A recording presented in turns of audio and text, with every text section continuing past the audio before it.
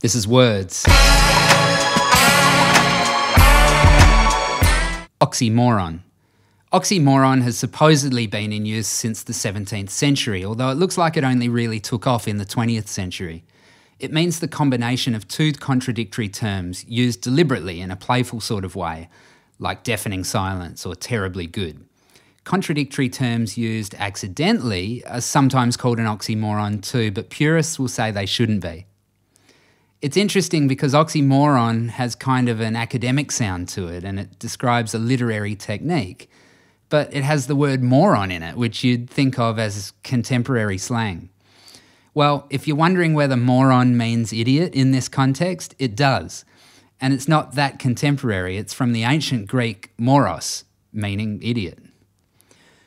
Oxy is the same as oxygen, from the ancient Greek oxus, meaning sharp.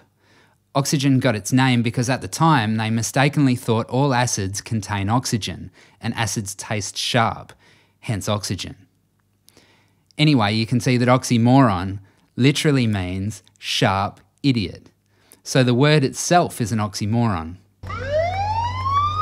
Yes, it's bonus word time. Today's bonus word is warranty.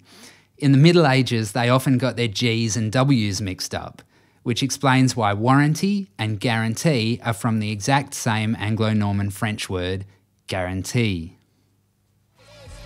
Thanks for watching Words. If you liked it, click subscribe. Cheers.